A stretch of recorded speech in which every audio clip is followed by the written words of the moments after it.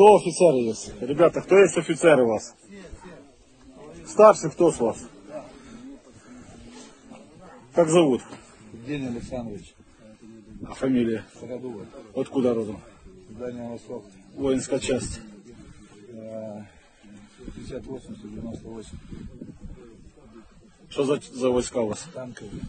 Вы кто будете по должности? Прям по вооружению полка. Понятно. В Украину когда зашли? Какого числа? Какого числа мы пошли? 6 дней назад. С какой стороны зашли? Сейчас скажу, мир в поле какой-то там переход был. Мирополе? Да. Мирополе, да, понятно. А что это? Понятно. Я старший здесь, зам по вооружению полка. Так ты что что говорил, Вон командир батальона. сколько человек у вас всего? 22. Тут 18. Тут 18. 18. 18. 18. І два йде.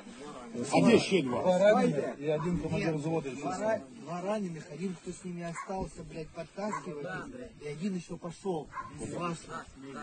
А медик еще там, да. Наш медик. 22 или Два чоловіка, Юра. Яку задачу вы получили?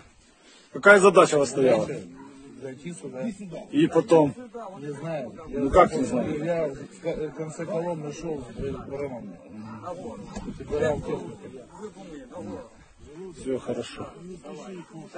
Что хотите домой передать? В Россию вашу?